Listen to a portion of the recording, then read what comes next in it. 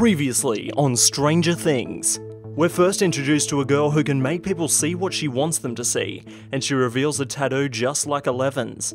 Mike, Dustin, Lucas and Will head down to their local arcade where they find a player named MADMAX has beaten their high score in Dig Dug, when suddenly Will experiences the Upside Down and witnesses something emerging in the sky before snapping out of his trance.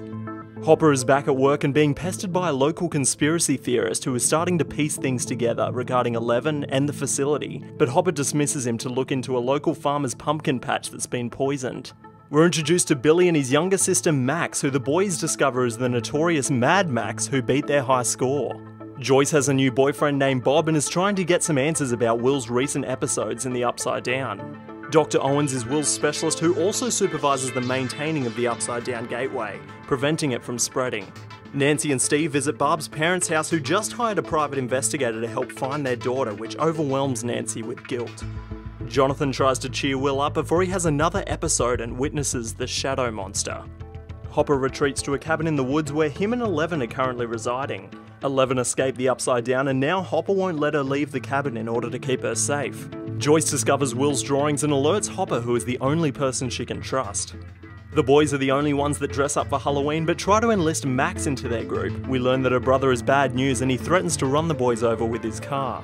Hopper looks further into the poison crops in the area and finds a pattern. Joyce and Bob fantasize about moving away to escape these events, and Nancy confesses to Steve that their relationship is bullshit. Meanwhile, Eleven finds a way to communicate with Mike, and Dustin finds a little creature in his trash and calls him Dart. Not sure what it is, Dustin starts doing some research. Bob tells Will to stand up to the monsters that haunt him, and while one relationship blossoms, another ends. Tired of being cooped up in the cabin, Eleven leaves in search of Mike and the gang, who are trying to figure out what Dart is. Will recognises it from the Upside Down and the group decide to destroy it, but Dustin has other ideas. Eleven finds Mike and thinks he's falling for Max, so she makes Max fall instead. Eleven has a meltdown, Will gets possessed, and Jonathan and Nancy decide to meet up with Barb's parents to tell them the truth. Little do they know they're being watched and are taken to the facility where they are warned against telling anyone about the town's impending doom. The shadow monster starts taking over Will's body and he starts drawing some sort of map.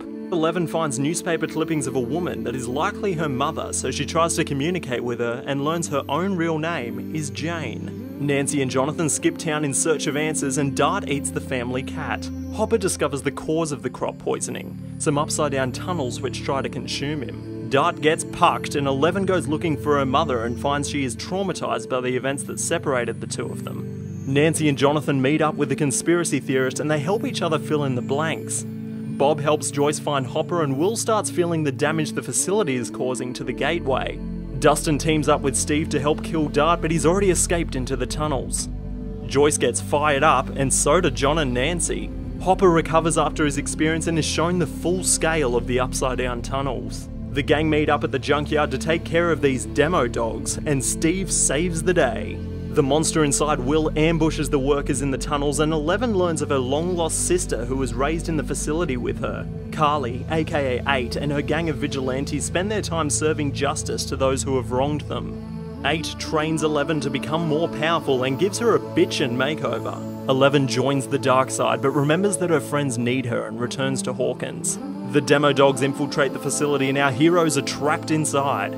We learn why Billy is the way that he is, and Nancy and Jonathan return to help out back at the facility. Bob sacrifices himself so the rest can escape, and Dustin points out that the shadow monster displays traits of a mind flayer, which means that Will feels what it feels. The demo dogs return, but so does Eleven, and she's reunited with Mike, but there's some tension between her and Max, but a different type of tension between Billy and Mike's mum. Eleven returns to the facility to end things once and for all. Max takes down Billy and the heat gets turned up on Will. The gang destroy the tunnels and demo dogs while Eleven uses everything she has to finally close the door on the Upside Down. 1 month later and Barb is finally laid to rest and Hopper officially adopts Eleven. Back at school, everyone attends the snowball. Dustin strikes out twice before Nancy swoops in. Mike and Eleven share a long-awaited kiss and all is well in Hawkins. At least for now.